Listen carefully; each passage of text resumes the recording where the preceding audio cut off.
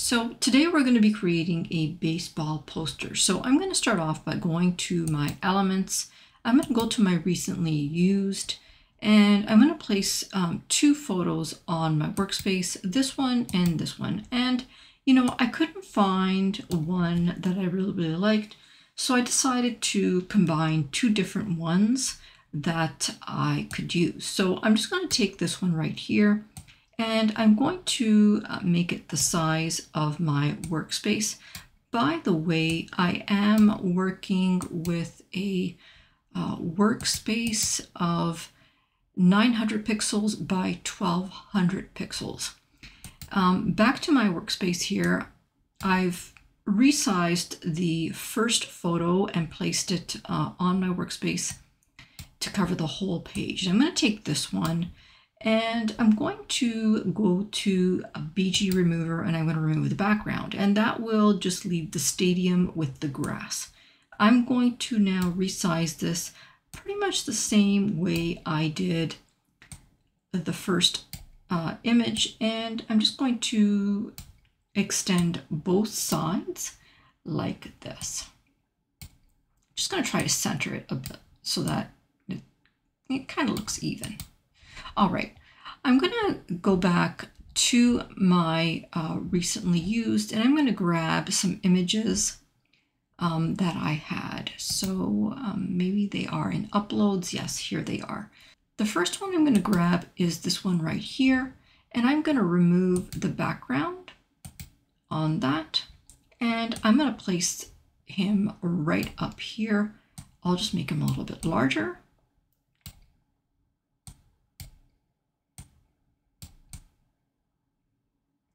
I'm going to take my next photo, which is going to be this one right here.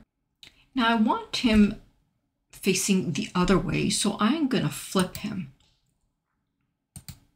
But when I do that, the word J is appears to be mirrored, and I don't really want that. So what I'm going to do is I'm actually going to go to Edit, and I'm going to go to Magic Eraser, and I'm going to erase the word there. So I'll just say erase, and I will close this, and now I'll remove the background. There we go. Now I'm going to make him a little bit larger, like that. And let's place some text just to replace what was there before. I'm going to place this right here. And in here, I'll type in all caps, blue. And I'm going to go to the font. I'm going to search for a font called Zico Display Outline is actually what I want. And we're going to curve this. So I'm going to go to Effects. I'm going to curve it. I'm going to decrease the curve a little bit like that. And I'm going to rotate this slightly like that. I'll make it a little bit smaller too. All right. Now I'm going to grab the blue and the image, and I'm going to group those two things together. That way I don't have to worry about them moving around. And now I'm going to take them, I'm going to go to Position and Layers, and I'm going to move these two images in behind this stadium, because you remember that I removed the background. So I'll go to Layers. Here is one of them. I'm going to push it right behind the stadium, and I'll take this one too on the left side, and I'll do the same thing. Now I'm going to want this one here behind this fellow here.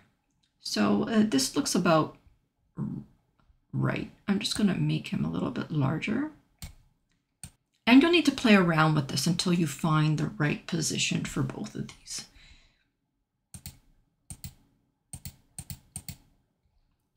I'm going to go back to Elements, and I'm going to look for some stadium lights.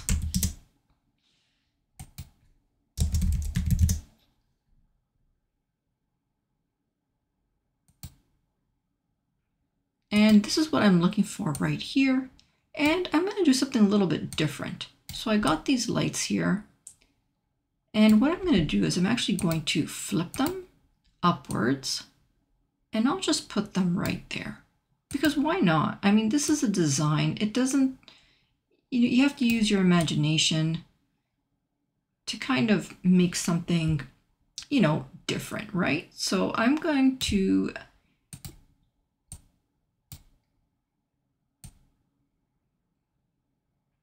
position them going upward like this. All right, I'm going to go back to my uploads and I'm going to grab my last baseball player. It is this guy right here, and I'm going to remove the background for this guy as well. I'll just place him right there and I'll make him a little bit bigger. Kind of like that. I'm also going to go into edit and I'm going to add a shadow. I just want to drop shadow like that.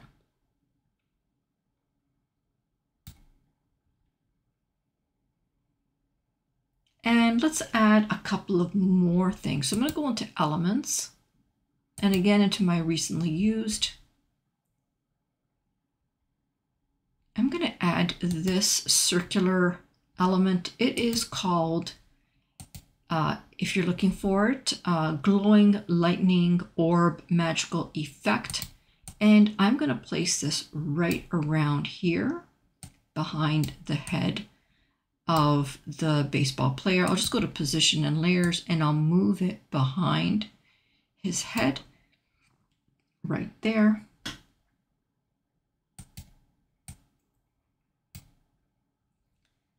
I'm going to go back to elements and my recently used. There are a couple of more things that I want to add. And this is one of them. I'm going to place that right behind there. I'll go to position and layers and I'm just going to bring that behind the baseball player so it's right there. We can also add some text. So I'm going to add some text and I'm going to bring it down here. In here I'll type MLB 2025 October 15. And I'll make this a little bit larger, like this. I'm actually going to make this black, and I'm going to go to effects, and we're going to use the neon effect. And I'm going to just make it a little bit brighter. You can see that it's got a little bit of a black shadow around it, which is kind of what I wanted. I'm going to take a copy of this, bring it down a little bit.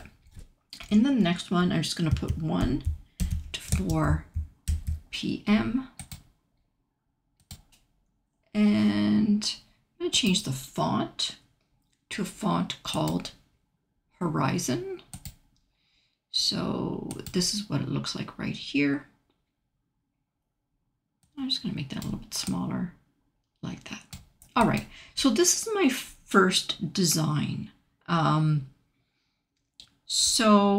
And like some of my other videos, I have a couple of different options for you, and then you can tell me which one you like the best. So this is the first one. I'm going to make a duplicate of this, and I'm going to go to elements, and I'm going to search for a white,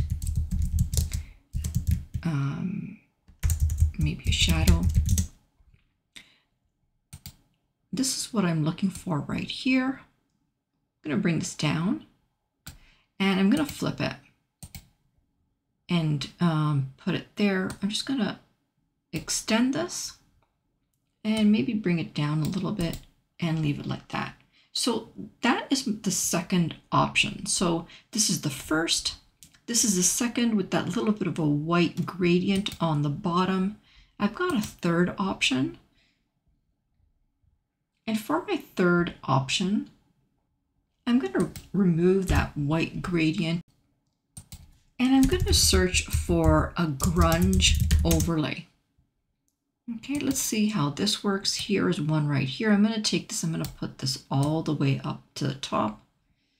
And I'm going to leave that right there. Now, I'm not sure whether you can see that. It's got a little bit of a grunge effect to the design. I'm not sure if you can see that and how you'd like it in comparison to these other two designs. And I've got one more option for you. So I'm going to make a duplicate of page 3. And I'll leave the grunge effect there. I'm just going to take it and move it to the side here. And I'm going to search for a beam. So I'll go to see all. And really what I'm looking for is a circular beam, something like this. So like a shadow, a circle shadow, but this is called a beam. So I'm going to take that and I'm going to go to position and layers. I'm going to bring that behind my main baseball player. Here that is right here. And I'm just going to duplicate that, and I'll just duplicate it a couple of more times like that.